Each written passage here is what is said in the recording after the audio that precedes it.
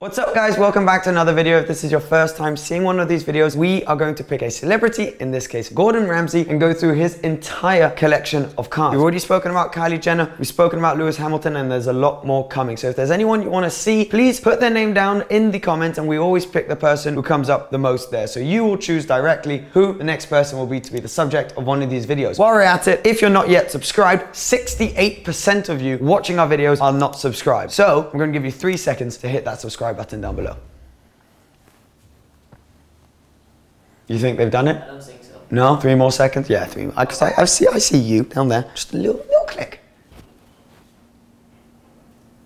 Right, anyways, Gordon Ramsay. Let's talk about Gordon Ramsay's cars. So, if you guys don't know who Gordon Ramsay is, you've probably been living under a rock for the last few years. He is arguably the most famous chef in the world currently and has a net worth of over $200 million. Of course, it's very hard to know. He has many restaurants, books. He's had a few TV shows, so it's hard to calculate exactly what his net worth is. What's for sure is he's done very well for himself. Well enough, in fact, to have a pretty cool car collection. Now, pretty elusive as well. It's been quite hard to get photos of certain ones of his cars. Some of them are hugely public. He speaks about them a lot. Other ones are kind of a bit more hidden, and I'm sure there are a few cars that he's got that we don't know of. Now, the cars we know the most of are his cars in the UK, but he obviously spends a lot of his time in LA as well. I'm sure he's got some cars there which we haven't yet seen. We're going to talk from McLaren to Ferrari to VAC Mono to Aston Martin. He has a bunch of different cars, but what's for sure is he has an inkling for Ferrari. He loves Ferraris. He's got some of the rarest ones in the world, but we're going to get to that in a bit. Let's start off with his Aston Martin DBS Superleggera. We saw this car first when he did a video taking a lot of his cars onto a track day and driving them all around track, which is awesome to see. He's got one of the newest Aston Martins on the road, the DBS Superleggera. This will run you around 250,000 pounds with a good spec. Hugely powerful car, around 700 horsepower, V12 twin turbo, is absolutely gorgeous to look at, and Gordon must have picked this one up not too long ago, but there aren't many videos of him driving it around. So he's only really ever used it on the track. Sticking with the English theme, let's then go on to his McLaren. He has a McLaren 675 LT, which some purists say is one of the best McLarens ever made. And obviously this has 675 horsepower. It's got the LT name as a throwback towards the history of McLaren and the McLaren F1 Longtail. So LT stands for Longtail. It's slightly longer at the back, not noticeably so, but it is a hardcore lightened version of the McLaren 650S. Limited to only 500 coupes, 500 spiders. His is in a very particular, really cool kind of gray with orange accent spec. Now the orange is obviously McLaren's color. It's cool to have a little throwback towards McLaren in there, and this is meant to be one of the best track cars. I've actually been lucky enough to drive one myself, and I can tell you it's a very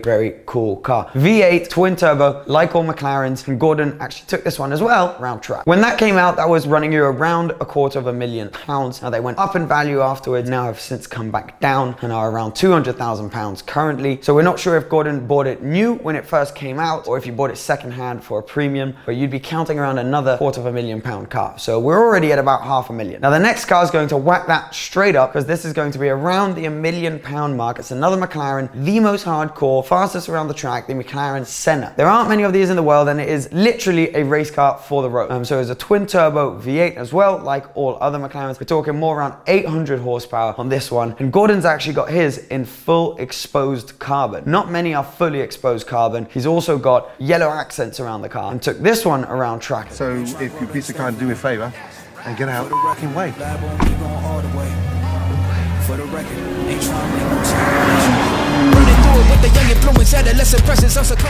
This is my McLaren Senna. Only 500 of these beauties were made. It's like driving the fastest roller coaster you've ever been on.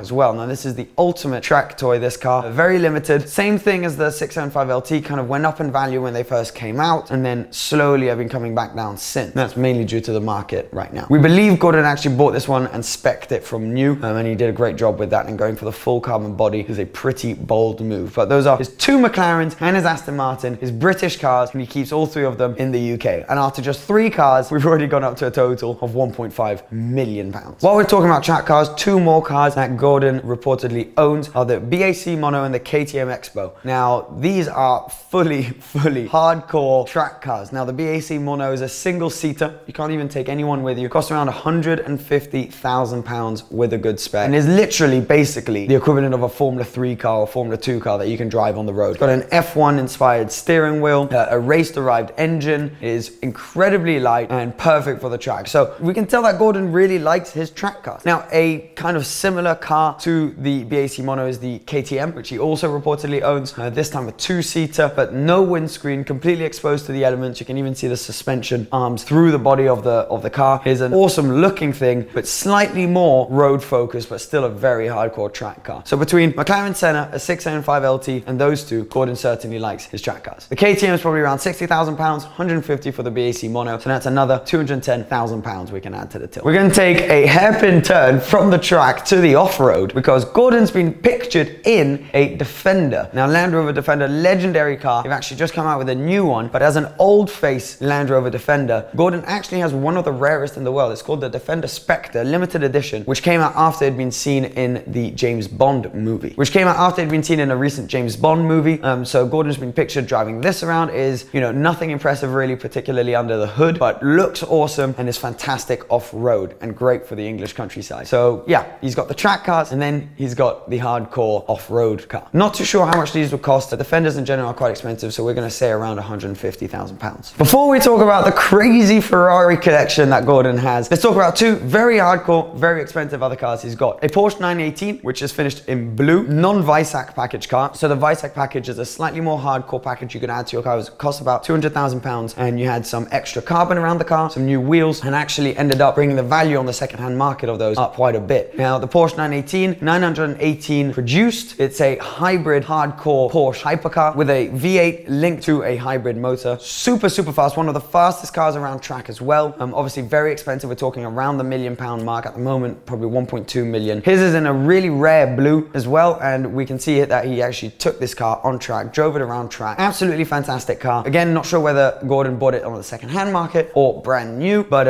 I assume he probably bought it new because they were struggling actually when the car came out to sell all of the 918. There are a lot more 918s than the other two hypercars of the hypercar trio, the LaFerrari and the P1. P1 of which there were only just under 400 made, and the LaFerrari only just under 500. So yeah, there are as many 918s as both of those other cars combined pretty much. But Gordon managed to get his hands on one. Obviously really enjoys the car, drove it around track, and that is thought to be kept in the UK as well, as it sits on English plates. We can just whack another £1 million on there. Why not? Another one. Now this is very hard. I'm not even sure if we've been able to get our hands on the footage again, but he posted a few stories, Gordon, with a Ford GT. So he has actually taken delivery of a Ford GT. Now we're not too sure on the numbers of how many Ford GTs have now been delivered. Super rare car, obviously a throwback to the Ford GT, which won Le Mans 4 years on the trot back in the 60s. Awesome looking. His was finished in silver. It's around a £650,000 car once you've put the spec on it. Absolutely stunning, and you needed to be someone with some sort of a presence on social media, which of course Gordon has a massive presence on social media, and someone who's going to drive the car regularly. Although we've never really seen him out and about in this car. Now, there's also a contract with these which says you cannot sell them for 2 years after taking delivery. So presumably it's just sat in his garage and he will take it out at some point, but it's not going to be moving anywhere soon. I think he took delivery of that around about 6 months ago. But awesome to see the kind of collector's cars, collector's items he's got between the Senna and between a BAC Mono, between a Ford GT, a 918, and then we haven't even gotten onto the Ferraris yet. Definitely a massive petrol head. He's been on Top Gear several times and he's got a great collection of cars. So Ford GT, stunning. Right, now we can talk about the Ferraris, and there are a lot of them. I'm actually gonna have to get my phone out so I don't forget any of these. We can rattle off some of the basics, the wrong word, but less limited is probably the right way of putting it. Ferraris that Gordon has. He has a manual gearbox Ferrari 355 GTS, absolutely stunning in yellow. A Ferrari Portofino, which he uses in LA. Very cool, perfect cruiser, roof down in the LA sun. Really awesome, perfect car for him to basically daily drive in LA. Ferrari 488 GTB. Now we think he's probably had a few of those, so a Spider. He probably has a Pista, although we haven't been able to grab any photos or videos of it. We know he's had a 458 Italia, not sure if he's got that anymore. You can tell he's had a few Ferraris. He's even had a 575 Maranello, limited to under 5, very limited piece. I believe around 500 were made. It was a convertible version of the 575. 45, only 48 or 43. Only just above 40 were made in manual. I'm not sure if his is an automatic or a manual. If it's a manual, super rare car. That's a real connoisseur's piece, which has gone up. It's around £300,000 now. So having a Super America in your collection is very cool as a Ferrari guy. He's got the elusive, very rare Ferrari F12 TDF. Now this car was limited to just under 800 pieces. V12, naturally aspirated, awesome looking thing. Here's this finish in white with a kind of triple stripe down the middle. Gorgeous spec. Actually driven this around quite a bit around London, so there are a few photos of him driving that car. They shot up in value. So originally Gordon actually got this car new, spec'd it himself, probably paid around 350 to 400,000 pounds for it. They shot up to around 800, some even 900,000 pounds, and then have now come back down and around £500,000 on the market now. But awesome looking car, great spec that he's got it in. It actually matches one of his other Ferraris, his LaFerrari Aperta. We're going to talk about that in just a second. First of all, let's talk about his Ferrari 812 Superfast, delivered by HRO, a huge dealership network in the UK. This is one of the best spec, if not the best spec 812 Superfast, I believe. Finishing kind of an army green. It looks really cool. It's got little accents all around it. Awesome looking thing. The colors of the exterior are continued through the interior. And this was delivered not too long ago. Completely personalized car, one-off spec done by Ferrari, the Ferrari Atelier they call it. Awesome. I mean, it must have cost an absolute fortune to have a spec like this. I assume this car probably cost around £350,000, maybe £380,000 with the spec. Could even be more, who knows. But awesome car. Very similar to the F12 TDF. It was actually the car which came right after that, naturally aspirated V12, something that could be the last naturally aspirated front engine V12 of that type that Ferrari makes, or potentially a future classic, especially in a spec as particular as Gordon. Now, Gordon's obviously got all of these Ferraris. It's kind of the unwritten rule with Ferrari that if you want the super special stuff, you need to buy all of the others. So we could assume he's probably got a GTC4 Lusso locked up somewhere. Haven't been able to find any footage of him with one of those yet. Who knows, maybe we will now and there'll be an image on the screen. Probably got the Pista, as I mentioned, and all of that has led to him having the chance to buy a LaFerrari coupe. So Gordon actually was offered one of the 499 LaFerrari coupes when it came out, spec'd it himself, got it in grey silver color, drove it around London and has spoken about it on Top Gear, and actually mentioned how much he loved the car. Super rare car. It shot up in value, costing over £1 million more than what they originally did when they came out, which was around £1.5 million. Now his is in a really cool spec. You don't see that many in grey like his. Now obviously it's a hypercar with around 950 horsepower, V12 naturally aspirated, linked to a hybrid motor system. Awesome.